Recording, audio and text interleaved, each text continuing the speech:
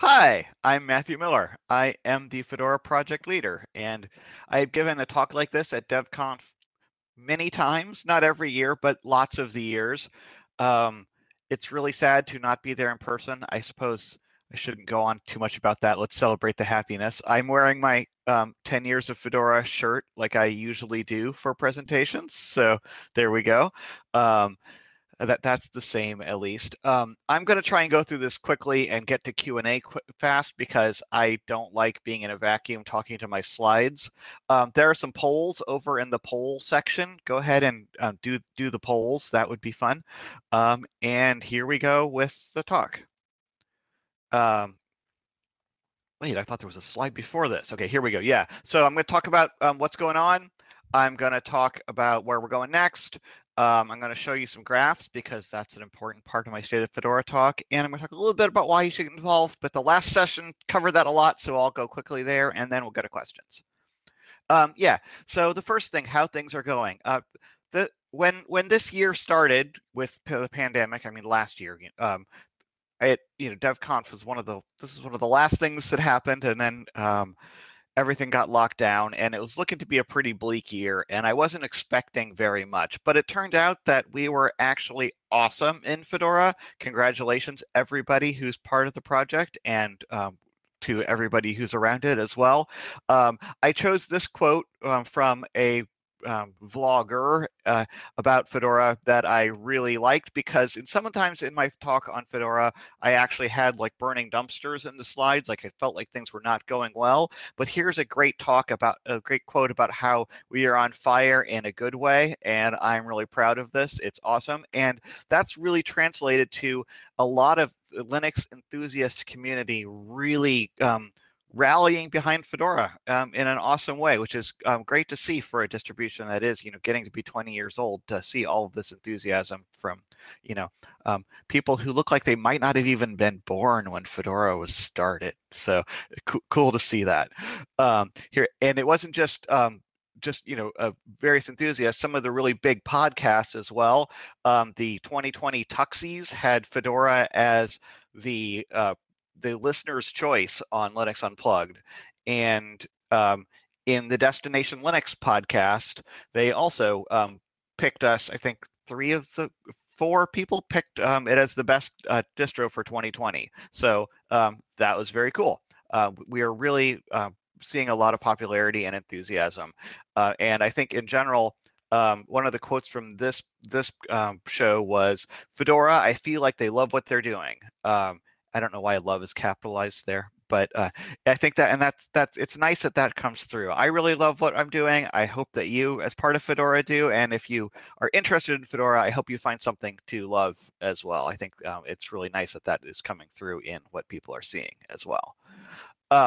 Again, it seemed like it was going to be a hard year. We really missed having the Flock conference in person, but we turned out to have a very awesome virtual conference using the same hop-in platform with Nest with Fedora instead of Flock to Fedora. Here's some screenshots from people that Marie all put together. That was really fun and successful. We did some fun things like play Minecraft. Here's an incredible Fedora logo built out of, I assume, wool. I'm not sure. That was the landing spot. It was really cool. And we did some VR meetups. We've been doing a Fedora social hour every week. Look on discussion.fedoraproject.org to come join us. Everybody is welcome. You don't have to be a really highly technical contributor. In fact, just come chat, hang out. With the main rule of the social hour is no talking about work. I mean, you can talk about your day job, but not Fedora work. And sometimes we do it in VR like this, but mostly we just do a video call and just chat and things. Of course, big news this last year was Fedora being shipped on Lenovo laptops. We hope to do a lot more of this and should be coming out on new models. And this time, hopefully with worldwide launch or close to worldwide launch when they come out, or as close as we can get. Again, across more than just the one model this time. We'll see. That was a fun thing we did this last year. The last session was about the community outreach revamp. This is what's going on for the the coming year. This is one of our big efforts. The whole last session was about this, so I won't talk too much about it, but this is a really awesome objective for us and important for Fedora, because while we really feel like we've had the technical side of the project is going very well, the part of the mindshare part of the project, there's a lot of great effort there, but it's not been very well connected. So the Mindshare team and the ambassadors team are working on kind of connecting all these things together so that things like the websites are connected to the ambassadors who are talking about Fedora and trying to encourage people to use Fedora and telling our stories, connected into the marketing and all of these things all together. I think this is a really good effort, and it's going to really pay off in the next year. So. Also, of course, on the engineering side, Fedora 34 is coming out soon. There's a poll about whether you're already on it. This is the wallpaper. It's beautiful. Thanks to Mo Duffy for this. I love it. It is nice and peaceful, and I think it's kind of a good reflection of where we want to get away in the COVID times, a nice calm place to relax. This is the night view of it. There's a day view as well, so it's one of the night day wallpapers. It's very nice. And also this year, Mo did a lot of work on this. We are finally ready to launch the new Fedora logo. Here are some mock-ups of it in place.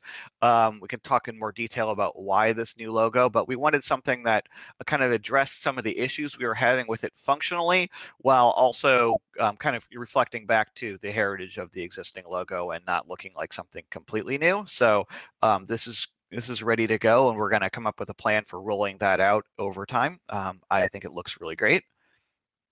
Also, we have an awesome intern, Ella, working on the Fedora zine. This is not the Fedora magazine, which is basically our user-facing blog, but actually a literal paper zine that will have a bunch of art and things from the Fedora community in this. This will be shipped to some of you, and we're going to have it for handouts at conferences and things once we have conferences again. Again, to show kind of what Fedora is all about and have something other than CDs to hand out at booths, something that kind of shows why Fedora is particularly interesting. It's gorgeous.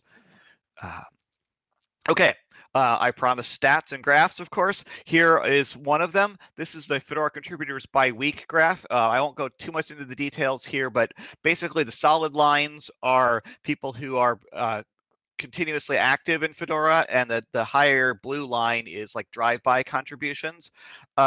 If you look at the last year, we can actually see that this solid contributions has kind of a nice trend up, which I'm glad to see. I've been kind of worried about the flat line we had for a while there, but I think we can kind of see a positive growing trend there that I hope we can continue. I still would like to see the green and yellow lines. Those are the newest contributors and the ones who've been around for a year or so. I'd like to see those go up more and more, but I think it's nice that we have that nice and consistent. And the blue, the drive-bys are still down, but that's actually, I think, for a specific reason, which is that the wiki is now harder to edit to prevent spam. So that's a lot of the drive-bys previously were that. And we're going to actually add to these statistics to measure some other things like Ask Fedora, which isn't counted right now, which I think will actually make those things go up a little bit more. But yes, what I want to see from the outreach group is for these lines to be going definitely up. It's going to be cool. Okay, Ask Fedora, I talked about. This is our forum for user questions. It's based around the Discourse forum software. I showed the stats for this at Nest, and the basic thing here is, look, they're growing and growing even more. So that's really good to see, with a lot of engagement and a lot of discussion going on there, and a lot of solved problems. Okay, now the dinosaurs part, I'm going to show some of the stats from Fedora mirrors, and the dinosaur is a warning that some of these stats are observational. They're like archaeology. We don't do any invasive metrics, any sort of telemetry kind of thing. So basically, we're just looking at the record and trying to discern things from that. So there may be errors. The first thing here, this is the traditional thing. I call it the ages of Fedora, where I just kind of block things together. The blocks are kind of arbitrary lumps. The important thing here is, growth in the number of systems out there continues to go at a pretty solid clip up and to the right. So that's awesome to see. The spikes are up and down of just, again, the dinosaurs and just changes from time of year and so on, but in general growth.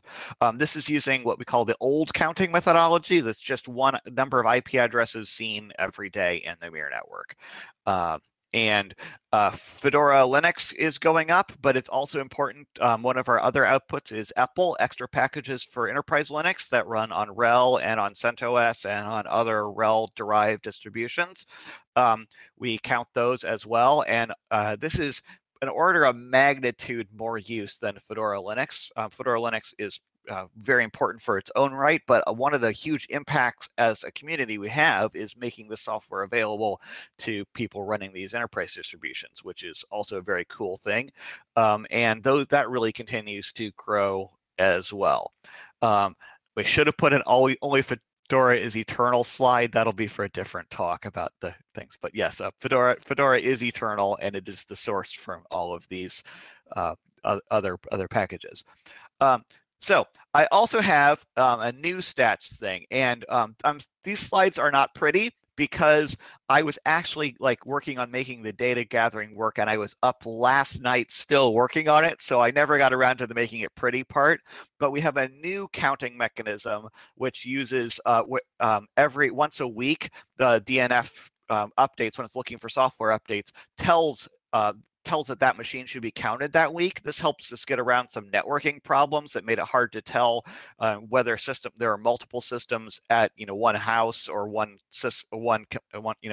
systems at one company or just one system, or if one person is moving around to this isn't happening this year, but in general, someone moving around to 5 different coffee shops and connecting it from every place would show up 5 times in the old stats. So this gets around that and gives us a more accurate count, again, without doing anything that's personally identifiable or anything that's user tracking. So this is still observational, but more accurate. And it also lets us divide up the data in more interesting ways. This slide basically just shows that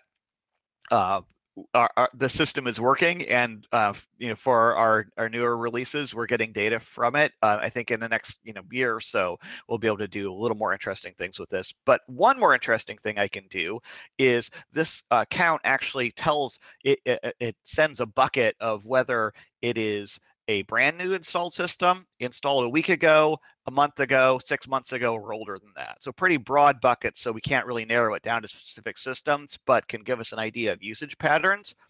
And we can actually use this to tell the difference between systems that are just installed and then become permanently installed systems, which is actually the red ones on the graph labeled 1.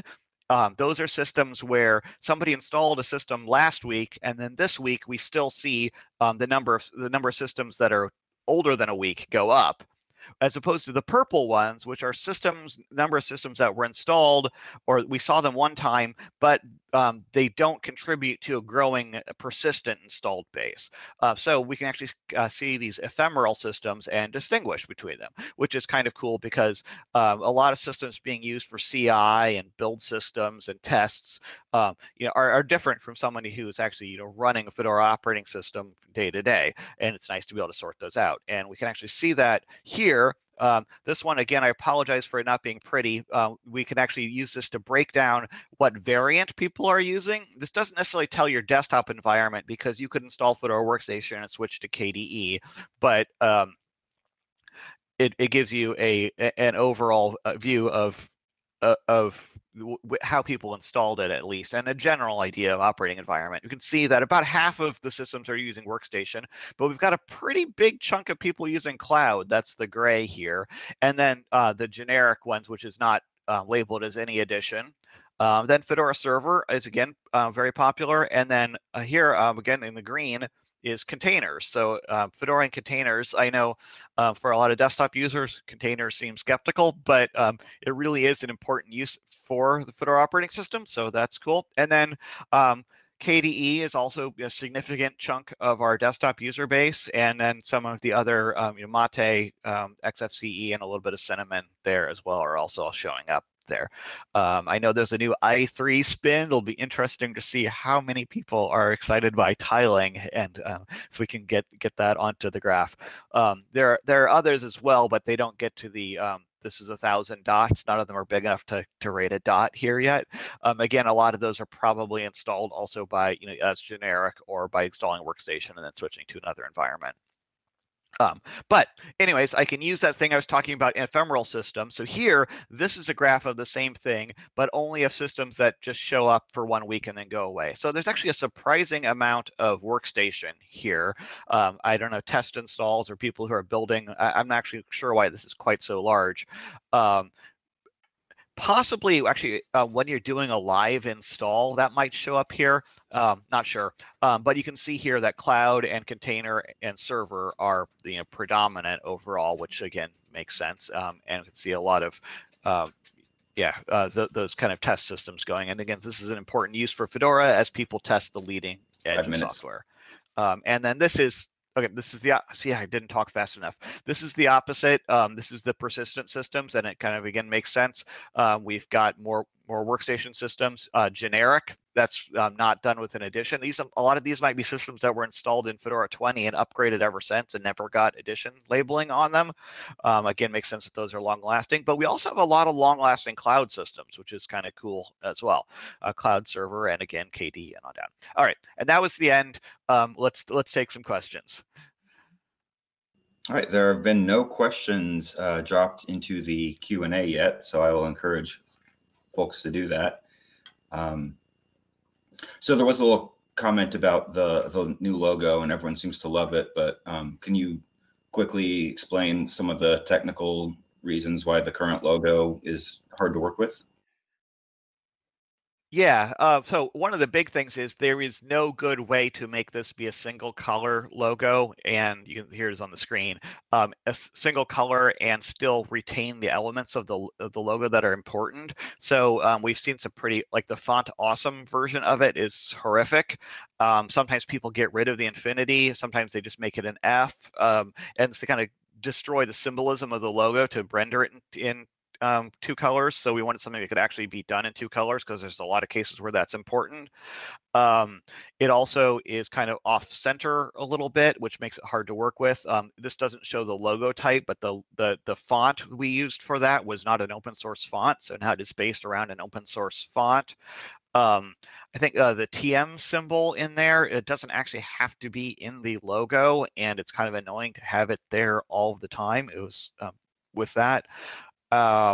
And of course, one of the other things is that it looks too much like the logo of a prominent social media company, and we were tired of those jokes. So we wanted to move away from that a little bit. We were there first. This logo predates Facebook using an F. Oh, I said the name. I wasn't going to, but the social media company using that F. But we didn't make a big deal of it at the time. So we decided it'd be easier for us to just move to something that is more us. And there are another number of other things as well. An anonymous question in the chat.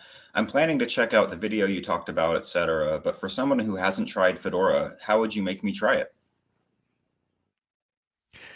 Yeah. So if you're a Linux enthusiast, it's easy. It's the best one. So that's simple. But if you are running a different operating system, I think the exciting thing about Fedora is that although it is technically good, the thing that's important about it is it's an operating system that doesn't belong to a company. Red Hat sponsors this, but it belongs to us as people, and that includes everybody who is a Fedora user, not just the Fedora developers, contributors.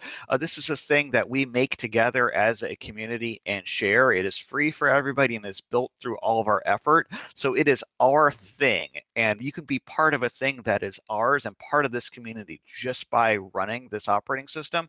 And I think that's really the compelling reason to do it. It is something that is worth your time because it is something that it's like, owning a house versus renting. Sometimes it's a hassle, but it's nice to have something that is your own thing that you can, if you need to put holes in the walls, you can put holes in the wall. If you want to repaint, you can repaint. You can do things with it, and in the end, it's something that just belongs to you, and that's really what's important about open source Linux on the desktop, I think, and other All right, use so the cases as questions are well. pouring in, so we'll try and do this rapid fire. Could someone like me who has a test system mess up your single week metrics? For example, instead of installing a new desktop environment on my test machine, I just reinstall just to see how it works out of the box. I mean, if you do that every week, you will show up as an ephemeral system. And I guess that's fine because that's what you probably are. And, well, maybe that's what a lot of those ephemeral desktop system counts actually are. But if you do it once, I don't think there are enough people doing that to really matter. And again, it's not about individual user tracking. It's about, aggregate trends. So I'm not worried. How is Fedora CoreOS doing? What do you see as the future for it? Oh, that's a super thing to mention here. This new stats do not yet count Fedora CoreOS, Fedora IoT, or Silverblue, which use a different mechanism for updates. We're working on that. Those will be included. Fedora CoreOS seems to be doing really well as a community. There's a lot of energy and liveliness around it. One of the things we're working on is getting that more integrated into the whole Fedora processes overall, and we hope that that will be labeled an official Fedora edition in Fedora 35. Are there plans to get Fedora on more laptops, either from Lenovo or from other manufacturers? Yeah, definitely from Lenovo. I hope that it is 3 models this time around. I can't speak to the details, and we would love other manufacturers as well. I don't have anything I can talk about there at this point. Well, Slimbook in Europe also ships with Fedora Workstation on systems as well. So there is at least one other smaller one, and there are some other smaller distributors who may be able to install it as well. But no huge big deals that I can talk about at this point. Is there a mobile version for Fedora as well? There is an effort to make a mobile version. It's really hard because the hardware changes so much and it is so locked down. This is a market that Microsoft decided they couldn't justify playing in. It's a really cutthroat and everything changes so much, and the hardware vendors are not interested in open. So there's effort, but I don't think it's going to be. You're going to see a headline thing for Fedora, even though it's a really cool project for people to hack on and work on. And if you're interested in that, definitely there's a mobile special interest group that you should check out and see what we can get going. All right. So I'll combine 2 questions because they're kind of related. What's the status of Fedora ARM, and are there any formal efforts to get Fedora running on the new Apple Silicon? There's some informal efforts to do it. I think that's going to be a little bit hard. Apple's provided some information. I think we're probably never going to run as well as their integrated operating system. That's their entire point. I hope to see some competitive ARM laptops coming out soon. That would be fun. Fedora is actually I didn't show this graph. Most people are running Fedora on x86.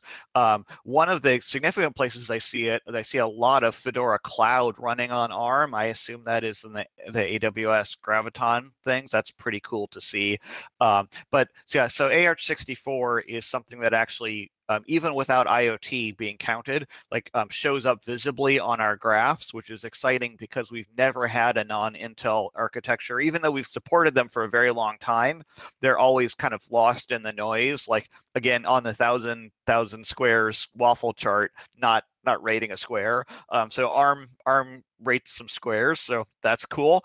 And I think that's going to be more and more significant. The people who are working on ARM in Fedora are amazing and have been slogging along, as unsung heroes for a long time. And I think it's probably about time to get sung.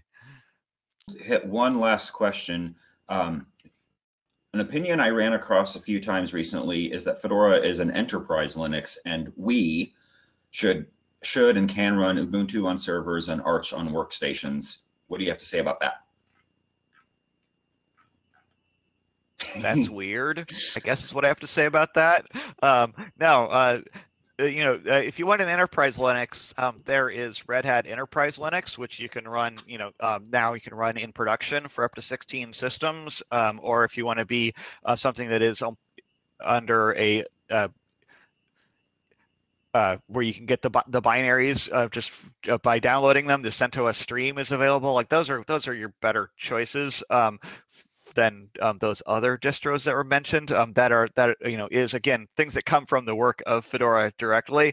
But you could also run Fedora for those things if you wanted to. But Fedora is also awesome as an individual end user desktop system. A lot of people who run RHEL in production or CentOS Linux or CentOS Stream in production run Fedora for testing or run Fedora on their desktop systems. So yeah, great for the enterprise, but super awesome for individuals as well. I would call that really a silly point of view. Don't listen All to right. those Well, with people. that, we are out of time. Wait, I want to Okay. end on a positive note. I don't want to end on calling something silly. Give me What's something the most else. exciting feature coming in Fedora 34? Oh, well, I'm pretty excited about the new GNOME desktop user interface. I think that's going to be. I think there's a lot. It's interesting how much research has gone into developing the new UI, and I think there's going to be a little bit of bumps because every change is something as significant as this can will rearrange somebody's workflow. But I think it is nice and elegant and is a step forward for the GNOME 3 UI. So I think that's one of the most exciting things I think in this release for the desktop, at least. Well, thank you, Matthew. There were a few more questions in the Q&A, so you can find Matthew in the Discord session to continue questions, or I'm sure you could find his email address somewhere out there on the internet. Yeah, or go to discussion.fedoraproject.org. That'll be better than emailing me. We can have a public discussion. Yes, and I miss having a drink with people, as commented in there. We should be going to the bar that does not exist right after this, but oh well, only in my mind. I will see you over on the Discord chat, not video, I think, because that's enough video for one morning.